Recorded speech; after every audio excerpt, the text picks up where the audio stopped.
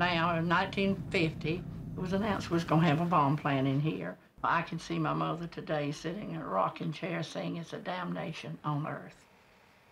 And I didn't know what she meant then, but now I clearly do. But if you were sitting here and you heard that the Soviet Union had pressed the button and one was coming your way, wouldn't it be nicer to know that we had some to press the button back?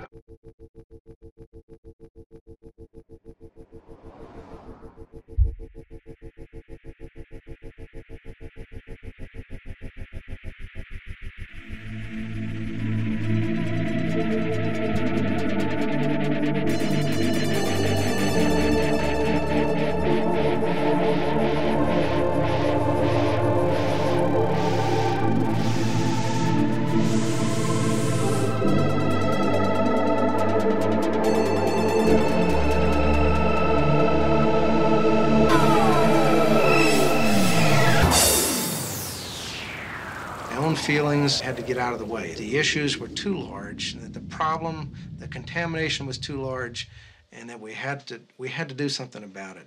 We don't know we've got it. We don't know what to do with it. That's the thing of it. If we've got it and don't know what to do with it, why should we need more for another stockpile?